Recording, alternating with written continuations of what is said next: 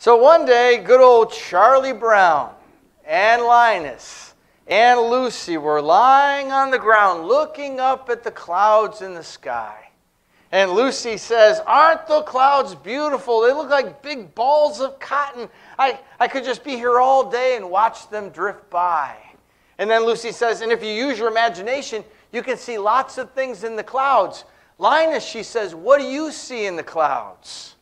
And Linus says, "Well, those clouds up there, they look like a map of British Honduras on the Caribbean. And the clouds look a little like the profile of Thomas Eakins, the famous painter and sculptor. And that group of clouds over there gives me the impression of the stoning of Stephen. And I see the Apostle Paul standing there nearby." And Lucy says, "Whoa, that's impressive, right? Very good. And what do you see in the clouds, Charlie Brown?" Charlie Brown says, "Well, I was going to say I see a ducky and a horsey, but I've changed my mind." While it's all fun and games to subjectively, see different shapes in the sky when we look at the clouds, however, the stakes are very high when it comes to how we envision God. Who God is and what God is like is not some subjective thing that's open to our interpretation or imagination. God has revealed himself to us, and we can objectively know God. But unfortunately, rather than looking for the truth in Scripture, many people prefer to envision God, a God of their own imagination.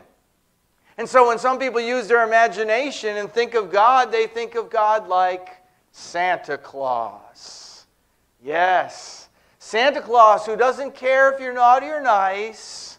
He winks at sin and giggles at iniquity. He is too loving and kind to allow anyone to go to hell. That's the Santa Claus God. Whereas other people, when they use their imaginations, they think of God as being like a kindly old grandfather. And I like being a kindly old grandfather, right?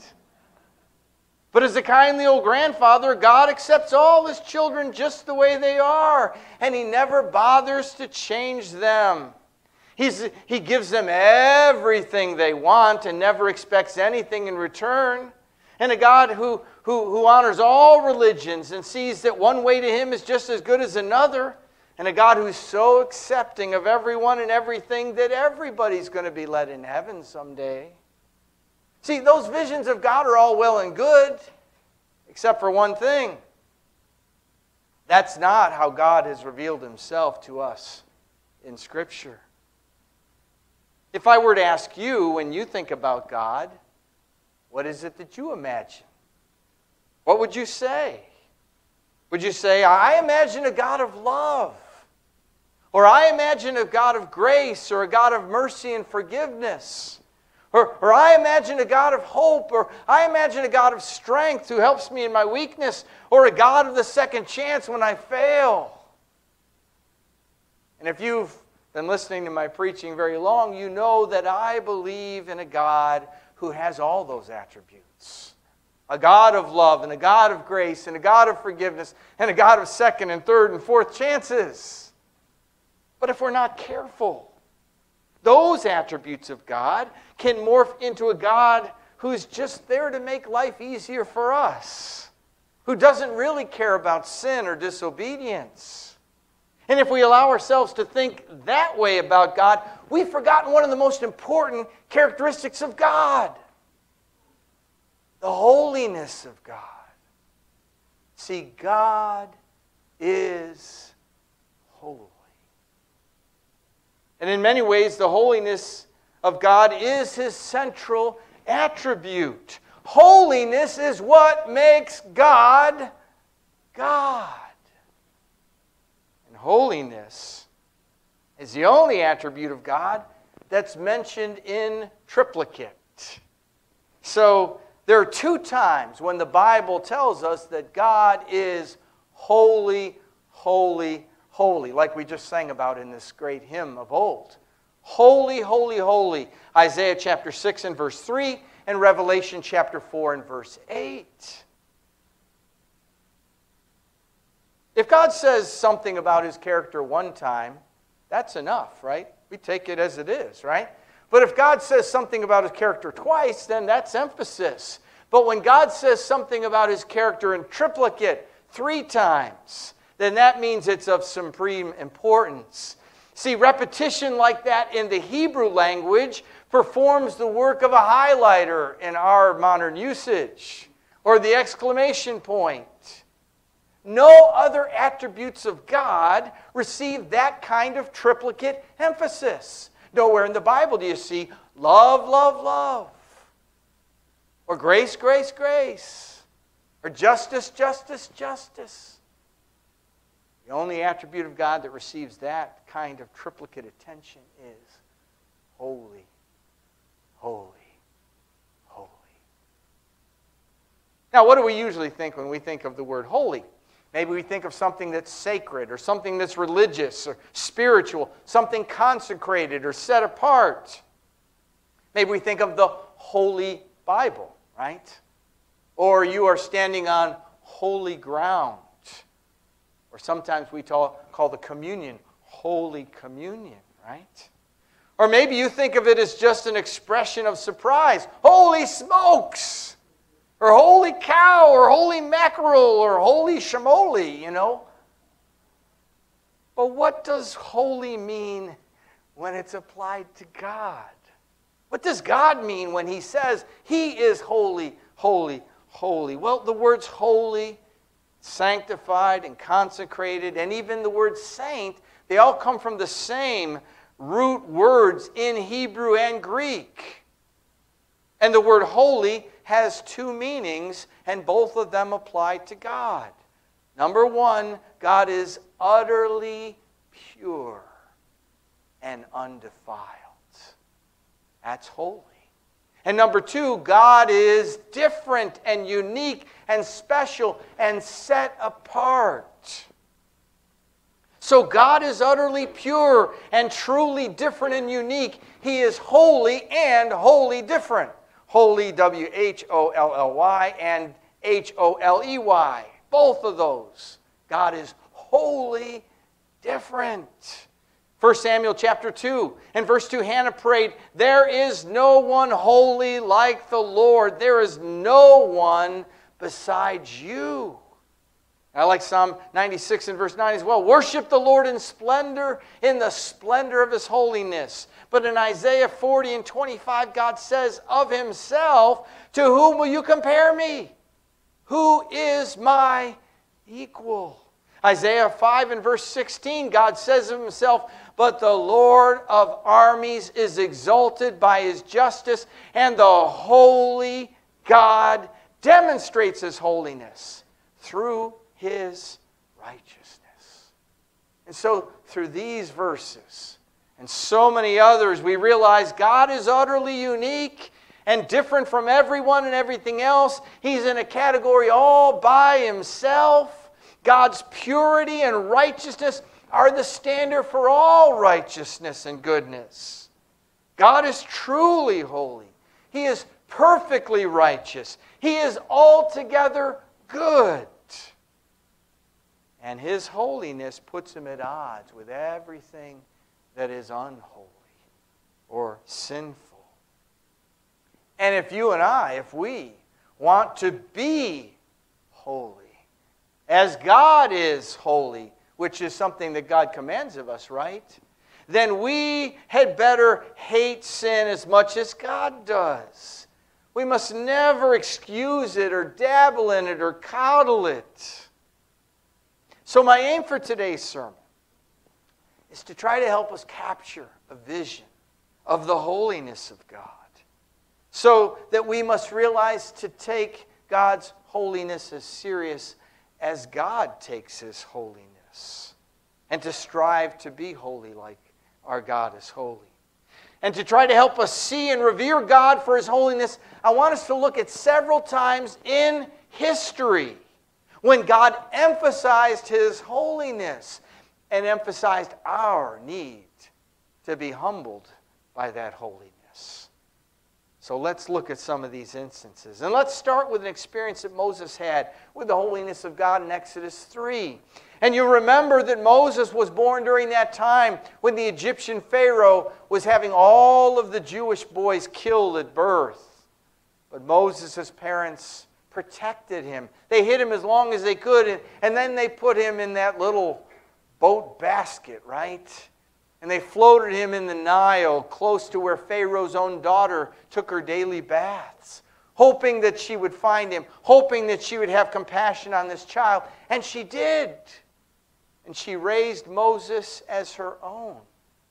And so for the first 40 years of Moses' life, he was raised as the adoptive son of Pharaoh's daughter.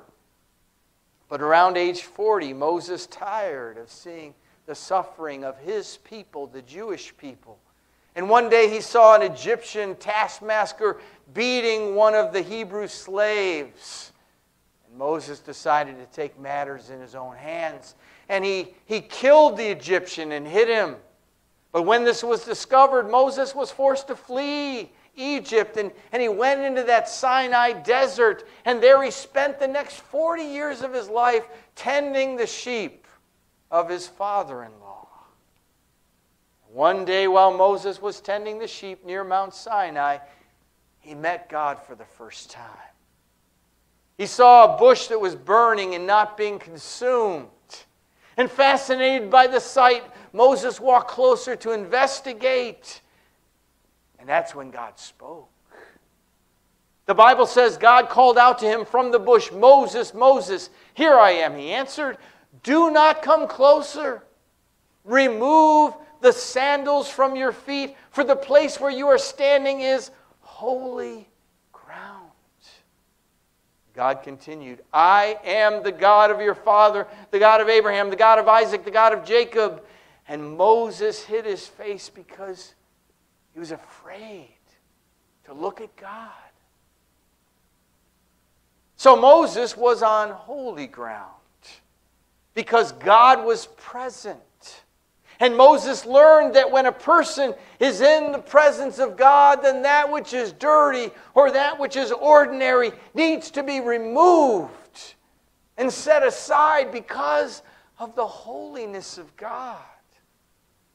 Now, you know God had a big assignment for Moses. But the first thing God wanted Moses to understand about God is that He is holy and that He must be revered and respected. And it looks like Moses got the point, right? He hid his face from God. God is holy, and He must be honored as holy.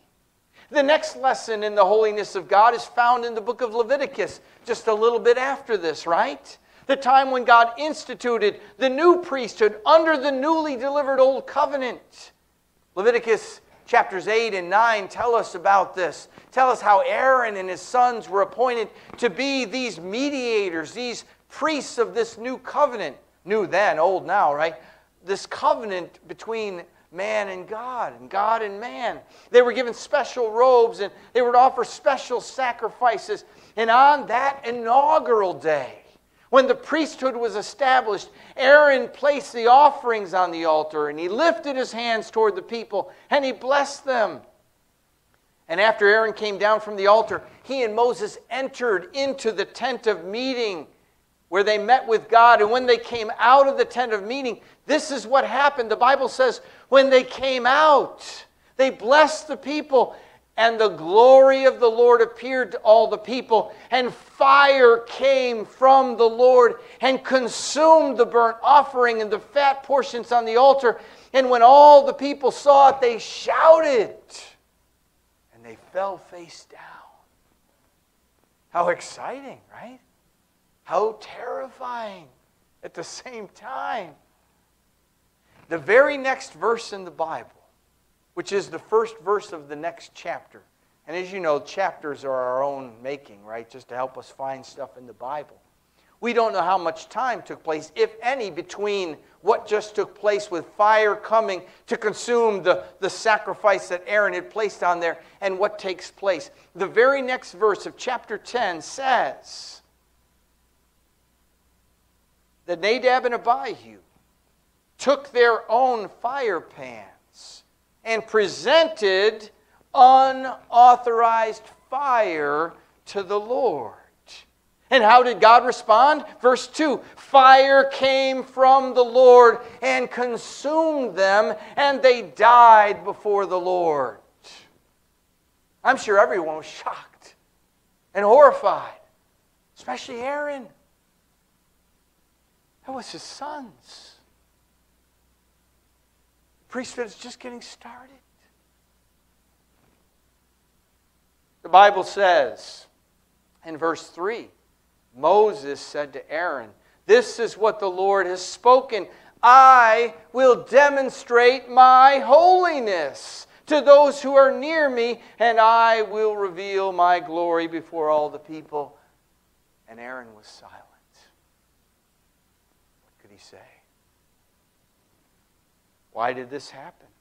What was God trying to teach them and us? You know, we've often used this story to emphasize that we need to do the right things in the right way in our worship before the Lord. And that's important for us to learn and to carry out. But I think there's a greater lesson in this than that.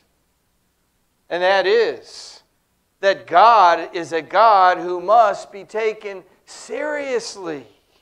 A God who must be honored as holy. And God is honored as holy when we follow His commands.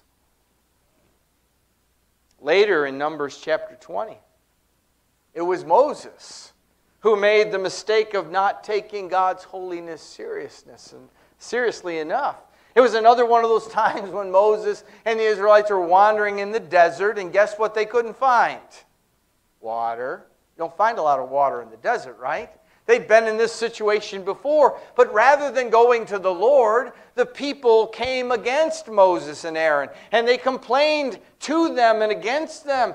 Moses and Aaron left the people, fell face down before the Lord at the tent of meeting, and the glory of the Lord appeared and gave Moses specific instructions. Moses and Aaron were instructed to take the staff of the Lord and assemble the community of the Israelites. Moses was supposed to speak to the rock, and then water would come from the rock. Unfortunately, Moses didn't follow God's instructions. The Bible says in verse 9, "So Moses took the staff from the Lord's presence as he had commanded him, and Moses and Aaron summoned the assembly in front of the rock, and Moses said, 'Listen, you rebels. Must we bring water out of this rock for you?' And then Moses raised his hand and struck the rock twice with his staff, and abundant water gushed out, and the community and their livestock drank." What a happy ending to the story, right? Everybody's happy, right? God's not happy. And the Bible says, "But the Lord said to Moses and Aaron, 'Because you did not trust me to demonstrate my holiness in the sight of the Israelites, you will not bring this assembly into the land that I have given them.'" Moses' disobedience was an affront to God's holiness and required punishment. And so Moses and Aaron weren't allowed to enter Canaan, the land of promise, along with the Israelites. And their long lives came quickly to an end. God is a holy God. He must be honored as holy. The next lesson in God's holiness came later when David became the second king of Israel. In 2 Samuel chapter 6, we learn about David's first official act as king of the whole nation. David gathered 30,000 chosen men of Israel to go with him to bring the ark back to Jerusalem. They placed the ark on a brand new ox cart. If you know your Bible, that's not the way the ark was supposed to be transported, right? There were holes or rings on the side of the ark that the poles were to go through, and the Levites were the only ones to carry the ark according to God's instructions. But David was a pragmatist. And in his mind, he thought, as long as you're trying to honor the Lord, you can do it any way you want, right? Wrong. So while the ark moved along on the cart, David and all those with him were celebrating with dancing and music. It was a joyful time. The ark of the Lord was coming to Jerusalem. But then the Bible tells us the ox that was pulling the cart stumbled, and the ark began to tip. And Uzzah did the very thing that you or I would have done, right? We got to steady the ark. We can't have it fall off the cart. And he reached out and touched the ark. And the Bible says, the Lord's anger burned against Uzzah, and God struck him dead on the spot for his irreverence. And he died there, next to the ark of God. And the Bible says David was angry at the Lord. He should have been angry at himself. He should have known better. He should have known to always inquire of the Lord, to ask how God wanted his things to be done. What was God trying to say by striking Uzzah dead? God was saying, I'm a holy God, and I must be honored as holy. And a person honors me as holy by respecting and obeying me and my commands. Are we getting an understanding of this? About the holiness of God? Our next lesson in God's holiness came even later in the history of Israel, and it's found in Isaiah chapter 6. And the background of what's happening here in Isaiah 6 is found in 2 Kings 15. It's the 52nd year of the reign of King Uzziah. For 52 years, God has blessed the nation of Israel because Uzziah was a good king. But he was dead. And who would lead Judah now? And all of Judah was focused on the Assyrians who were moving into their land, gobbling up city after city. Jerusalem was in chaos. The people were frightened and trembled. But in the same year that Uzziah died, the Bible says Isaiah was called by God to be a prophet. But before Isaiah began his ministry, God wanted to show Isaiah something. And so here in Isaiah 6 and verse 1, the Bible says, in the year King Uzziah died, I saw the Lord seated high and on a lofty throne, and the hem of his robe filled the temple. And seraphim were standing above him, and each had 6 wings. With 2 they covered their faces, and 2 they covered their feet, and with 2 they flew. And one called to another, Holy, holy, holy is the Lord of armies. His glory fills the whole earth. And the foundations of the doorways shook at the sound of their voices, and the temple was filled with smoke. And then I said, Woe is me, for I am ruined, because I am a man of unclean lips, and live among a people of unclean lips, and because my eyes have seen the King, the Lord of armies. So Isaiah is one of those rare people that get a glimpse of the true glory of God. He got to see into that heavenly throne room and see the one seated on the throne, and to see the things surrounding God there in that heavenly place. He saw the flaming creatures called seraphim with their 6 wings, and he heard them shout to each other, Holy, holy, holy, the whole earth is full of his glory. And when Isaiah saw the holiness of God, he immediately felt the unholiness of himself, right? This is the right response that all of us should have when we catch a glimpse of understanding of God's glory. He's holy, and we are not. And Isaiah was afraid this was his undoing. This was his end. But you know the story. God commands the angel to bring a coal from the altar to purify and consecrate Isaiah for his mission. We've already noted the significance of the triplicate, holy, holy, holy. But let me also note this phrase, the whole earth is full of His glory, is found 194 times in the Old Testament. You think God wants us to pay attention to that? 35 times just in the book of Isaiah. The whole earth is full of God's glory. David Wells, in his book entitled No Place for Truth, makes an important observation. We need to see the glory of God. It's very important that we understand the holiness of God, but I'm afraid we've lost touch with that. And Wells writes this: the loss of the traditional vision of God as holy is now manifested everywhere in the evangelical world. It is the key to understanding why sin and grace have become such empty terms. What depth of meaning can these terms have except in relation to the holiness of God? Divorced from the holiness of God, sin is merely self-defeating behavior or a breach of etiquette. Divorced from the holiness of God, grace is merely empty rhetoric, pious window dressing for the modern technique by which sinners work out their own salvation. Divorced from the holiness of God, our gospel becomes indistinguishable from any of a host of alternative self-help doctrines. Divorced from the holiness of God, our public morality is reduced to little more than an accumulation of trade-offs between competing private interests.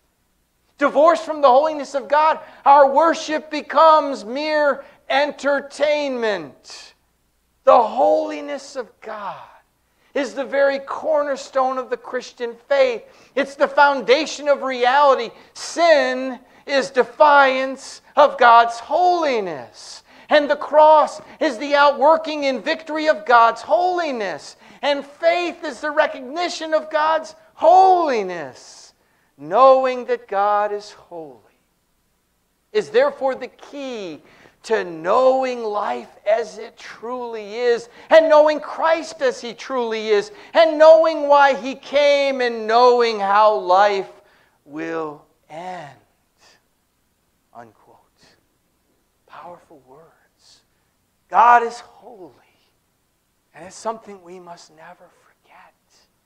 Always remember, it gives us insight into everything. Lest you think the holiness of God is just an Old Testament thing, let me share one more time when the holiness of God showed up. And this one's in the New Testament. In Acts chapter 4, we learn about a man named Barnabas. Remember him, the son of encouragement. He sold a field and brought all the money to the apostles to be used for benevolence. And Ananias and Sapphira in chapter 5, they saw what Barnabas did. They saw the kudos that he got, and they wanted the kudos, but they didn't want to give all the money from the sale of their land. And so they only gave half, but they said it was the whole. Now keep in mind, they had the freedom to do whatever they wanted to do with their land and their money, right? And once the land was sold, they didn't have to give any of it to the Lord or to the church. They didn't have to. But one thing they had to do, and that is tell the truth about what they were doing. So when Ananias took only half of the money and he gave it to the apostles saying that this was all the money he got for selling the property, Peter said to him, this is Acts 5:3, "Why has Satan filled your heart to lie to the Holy Spirit and to keep back part of the proceeds of the land? Wasn't it yours while you possessed it? And after it was sold, wasn't it at your disposal? Why is it that you planned this thing in your heart? You have not lied to people, but to God." And when he heard these words, Ananias dropped dead, and great fear came on all those who heard. And the Bible continues. About 3 hours later, his wife came in, not knowing what had happened. "Tell me," Peter asked her, "did you sell the land for this price?" "Yes," she said, for that price. Then Peter said to her, why did you agree to test the Spirit of the Lord? Look, the feet of those who buried your husband are at the door, and they will carry you out. And instantly she dropped dead at his feet. When the young men came in and found her dead, they carried her out and buried her beside her husband. Then great fear came on the whole church and on all who heard about these things. What's the moral of the story? Obviously, this is a lesson in lying, right? Lying is wrong, right? Yes, lying is wrong. But there's a bigger lesson in this story. Haven't we all lied at times? And we didn't drop dead immediately, did we? We need to keep in mind that this was the early days of the church. And God was making clear to the church, I am a holy God. And I must be honored as holy. And anyone who messes with a holy God is not going to win. Now let me conclude by asking us, how seriously are we taking the holiness of God? Have you taken God seriously this week? Did you spend time this week with your holy God in the Word, in prayer, in spiritual work and sacrifice, and living it out daily? How seriously have you taken the holiness of God in our worship this morning? Have you been focusing on that? We have prayed to a holy God this morning, right? A God who is the creator of everything in the world. We've sung praises to a God who fills the heavenly temple with just the hem of his garment. We communed with the God who is holy, holy, holy, and the whole earth is full of his glory. Did you prepare to come to worship a God like that this morning? Or did you come without thought, haphazardly? Coming in late. How seriously do we take our God and our worship of God? Can we honestly believe that we can worship God without giving real thought to his holiness and his majesty? We're on holy ground. We're in the presence of a holy God. There are angels all around, as we sang a minute ago. So I'm preaching this lesson this morning so that you, so that I can have a better sense of the glory of God. That we can see him as he really is. Yes, a loving God. Yes, a merciful God. But also a holy God who we must take very seriously. What makes his love a pure love? What makes his grace a righteous grace? What makes his forgiveness everything we need? It is the fact that he is a holy God, the God of gods. And there is no one like him. Now maybe somebody here this morning feels the need to repent. And you and I can repent right where we are, between us and God, right? Or maybe someone else has a sense that they need to come and repent before others, to make a renewed commitment to their holy God, to have us pray for them, to receive God's forgiveness. Maybe someone else feels the need to confess their faith in Christ for the first time, and to repent and turn to God, and to be united with Christ in baptism, to receive the forgiveness of sins and the gift of the Holy Spirit, whose job in us is to make us more holy.